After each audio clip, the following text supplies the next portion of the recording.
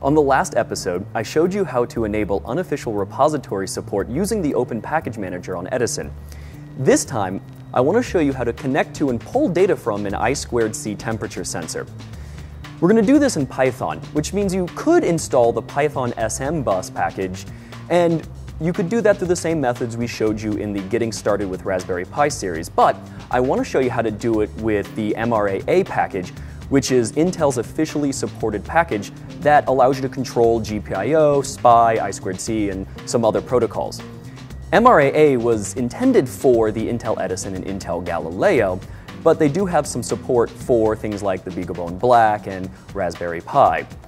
Here's a fun fact. MRAA doesn't stand for anything, although I did read that the M possibly stands for monkeys. To get started, you'll need the Edison and a base block. You could also use something like a console block or really anything to give you a serial terminal into the Edison.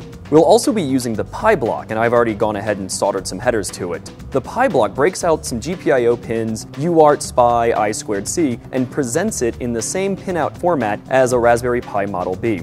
I also like to use it as just a regular breakout board for the Edison because it level shifts everything to 3.3 volts. We'll also need an HIH 6130 temperature and humidity sensor, which I've gone ahead and soldered some pins to it. We'll need 4 male to female jumper wires, a USB micro cable, and a breadboard. First, connect the Edison, which is attached to the base block or the console block, to the Pi block. You can secure it in place using some of the M2 screws found in the Edison hardware pack.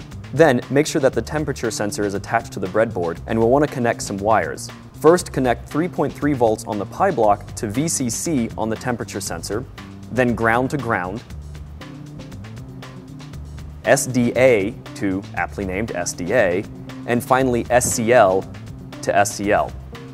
Then plug in a micro USB cable to the console port of the base block and connect that to your computer. Open a serial terminal and log into root. Make sure that you have enabled the unofficial repositories from last episode. You can click on this link to see that video. Then install the I2C tools, which we can do through OPKG. Run I2C detect-y, which disables interactive mode, -r, which forces us to use a read byte in order to probe the bus, and 1, which tells us to use I2C bus 1. You should see an address map print out on the screen and hex 27 appear in that if everything was connected properly. Then we need to create our script. Use nano or vi, whatever your editor of choice is, and create a script named read_temp.py.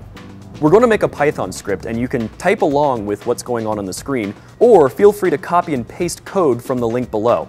To start, we need to import some Python packages.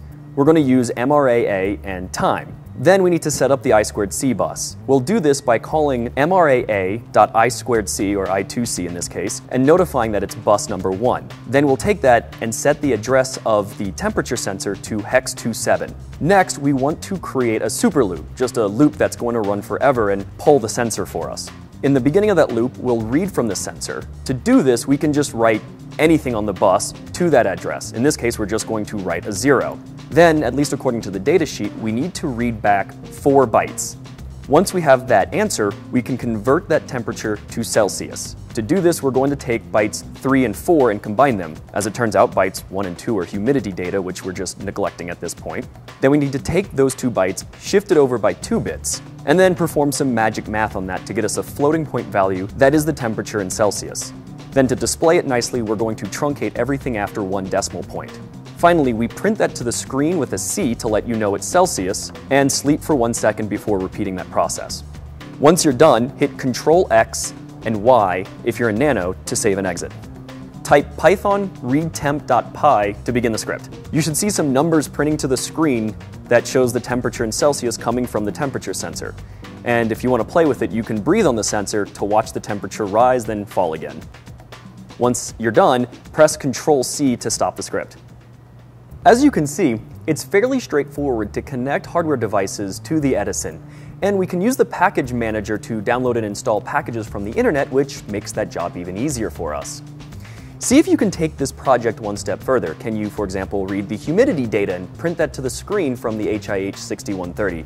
Or send that data out over Twitter like we did in the Getting Started with Raspberry Pi videos? Or maybe even try rewriting it in a new language like JavaScript or C++ if you fancy any of those. libmraa proves to be quite useful, and we plan to use it in some future episodes. Thanks for watching.